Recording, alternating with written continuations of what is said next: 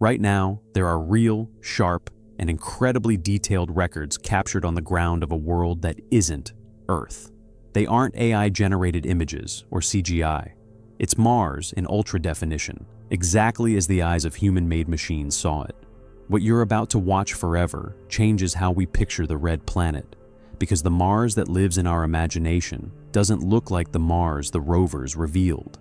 Every frame in this story was obtained by NASA robots that crossed, centimeter by centimeter, the Martian surface. A lone, persistent, tireless spirit, opportunity, and curiosity. 3 pioneers that went farther than any machine had ever gone there. The cameras on these explorers, cutting edge when they launched, now give us something extraordinary.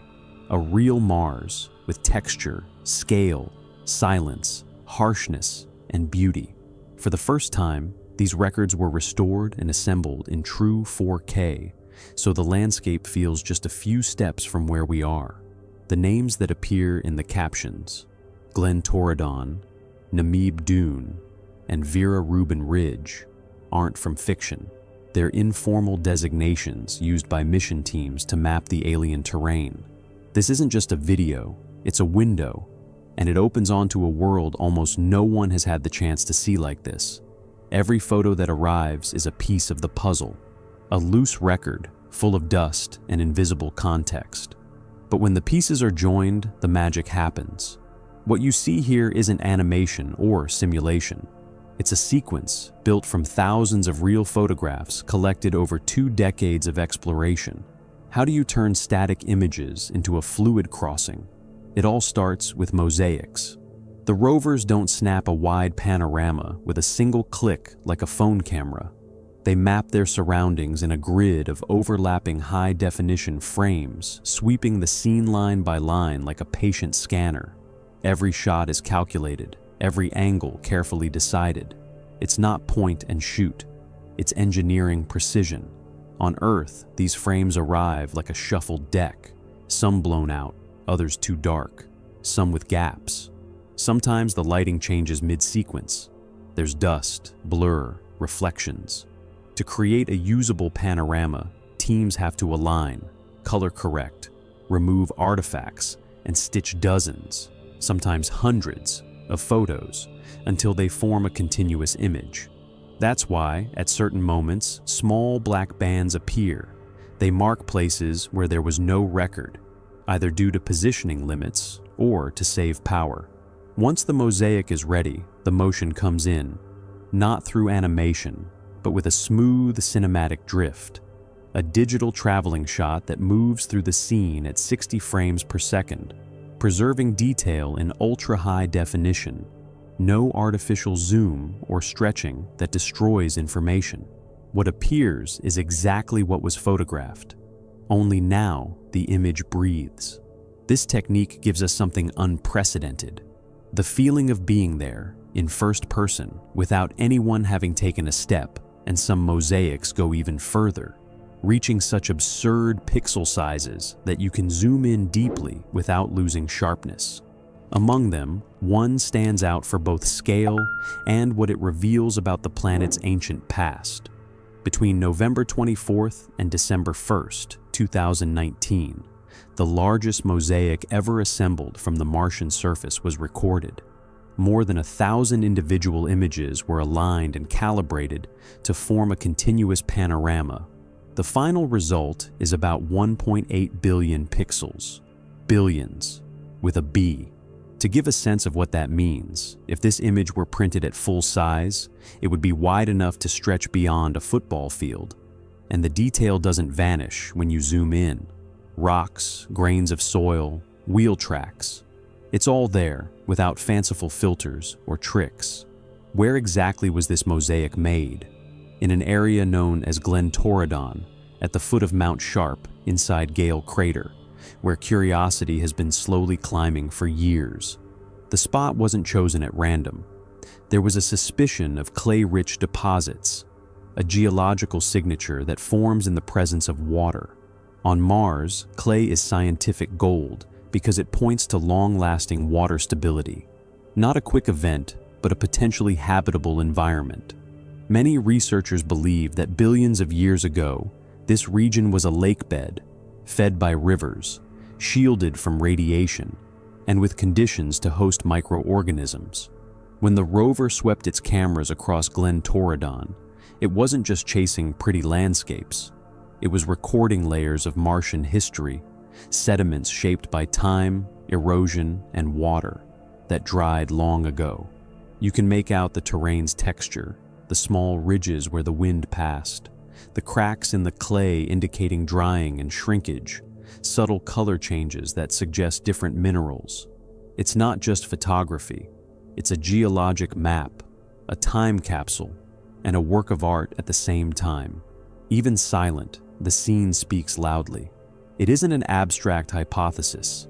It's evidence that Mars had water, perhaps in shallow lakes, perhaps in shallow seas, that changes the question. Instead of, was there water, it becomes, what else was there, and could something alive have thrived?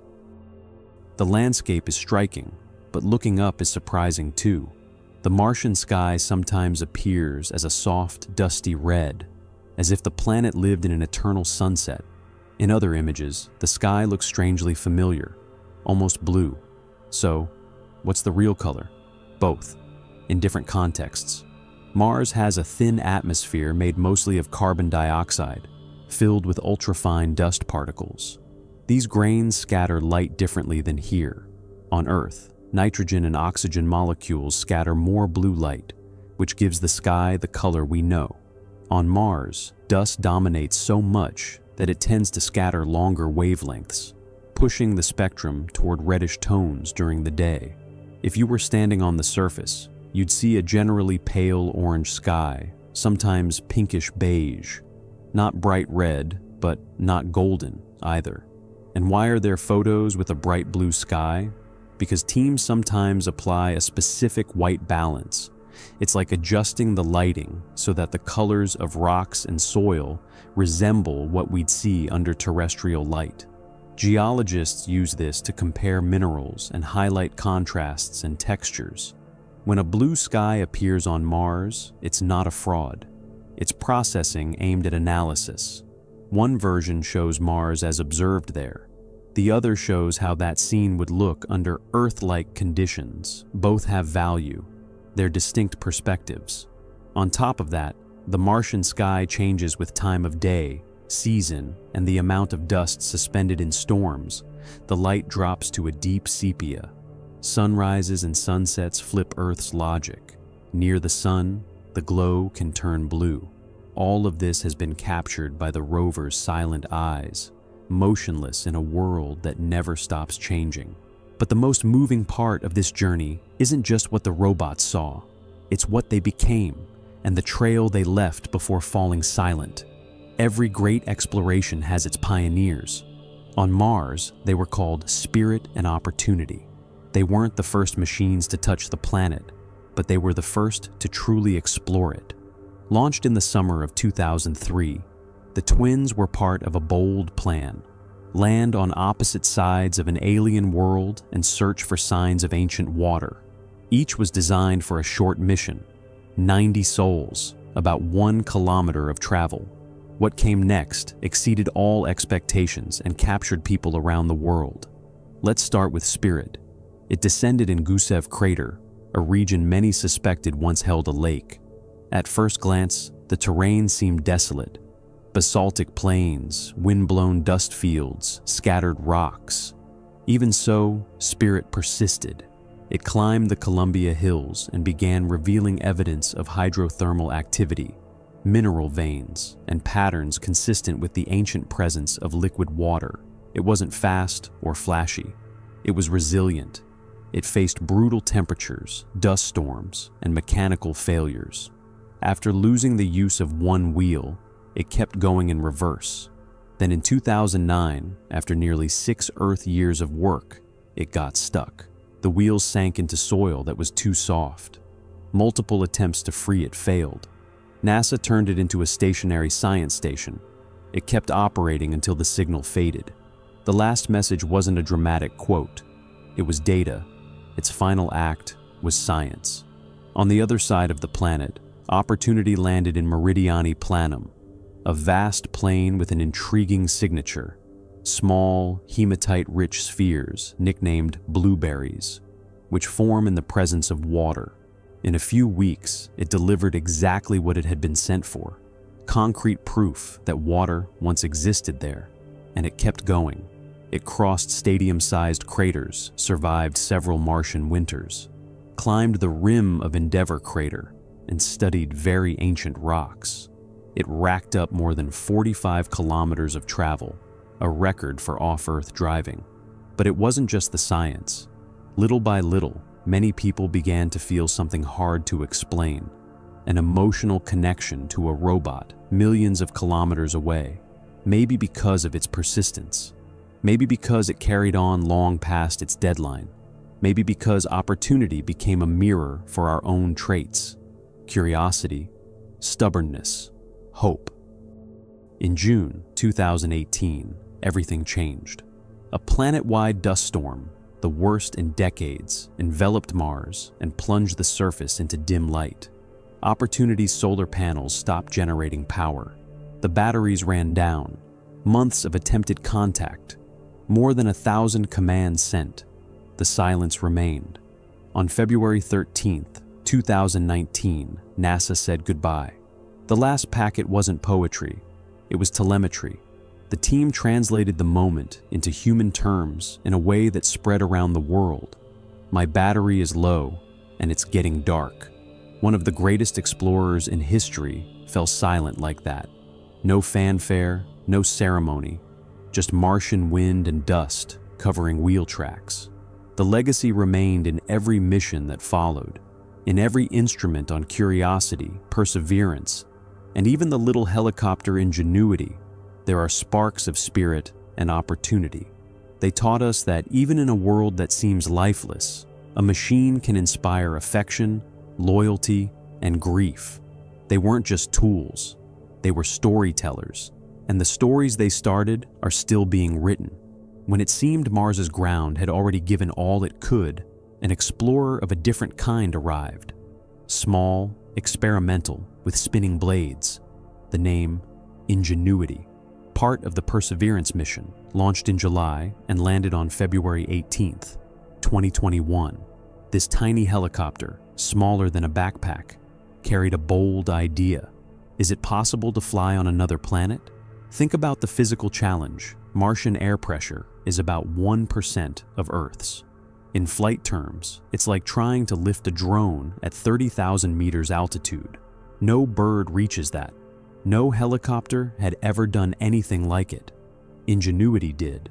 Its rotors spin around 2,400 revolutions per minute, about 5 times faster than helicopters here, just to generate lift in such thin air. It weighs roughly 1.8 kilograms, and even so, its first hop was one of the most exciting milestones since humans reached the moon. Planned for 5 short flights, it surpassed every expectation. It flew over alien dunes, helped map safe routes, avoided hazards ahead of Perseverance, and made history. It became the first aircraft to fly on another world. And it wasn't just a technology demo, it was a guide. Its success opens the door to missions with aerial scouts capable of reaching what a rover never could: steep slopes, deep craters, collapsed lava tubes, and areas that may hold signs of habitability. While Perseverance keeps drilling rocks, collecting samples, and preparing the way for those materials to one day be brought to Earth, Ingenuity flies alongside as a companion, a pioneer. The focus is no longer just Mars's past. It's a possible human future there. None of this would have been possible without what came before Opportunity's wheels: Curiosity's drill, Spirit's quiet tenacity. Each built a stretch of road until someone dared to leave the ground and test the Martian sky. If it's possible to fly on Mars, what else becomes feasible? Networks of drones on other planets, swarms to study Venus, probes that hover over Titan's methane lakes. The future of exploration may not be limited to steps or wheels.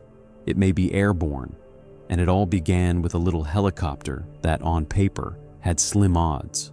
but one. As these ultra-high-definition images play on screen, one simple question is worth asking. Has it ever crossed your mind that Mars could look this real? Not just a distant reddish dot in a telescope, not a movie render, but a real place. Dusty, far away, full of detail. There's no trick here. These are records captured by machines we built, launched, and landed on another planet machines that survived for years in an environment that didn't want them there. What you have before your eyes isn't just a well-edited video, it's the surface of Mars, seen through the eyes of explorers that never came home. And the truth is, we've only touched the skin of the mystery Mars keeps secrets under its dust. Locked in rocks, whispered in the wind that crosses empty canyons. Somewhere, the story of its ancient water is still written, waiting to be deciphered. Somewhere, there may be a clue about the origins of life. Every new image that arrives is another step toward answering a question older than the first human cities. Are we alone? Or did we simply arrive too early to this cosmic party? Mars's beauty isn't only in its dunes, cliffs, or faded horizons. It's in the fact that we're finally starting to understand what these landscapes tell. If this already made your head spin, wait until you see what's next. There are other journeys ready to spark curiosity and expand our place in the universe. If you enjoyed this, leave a like, subscribe, and share. Thank you for watching, and see you in the next video.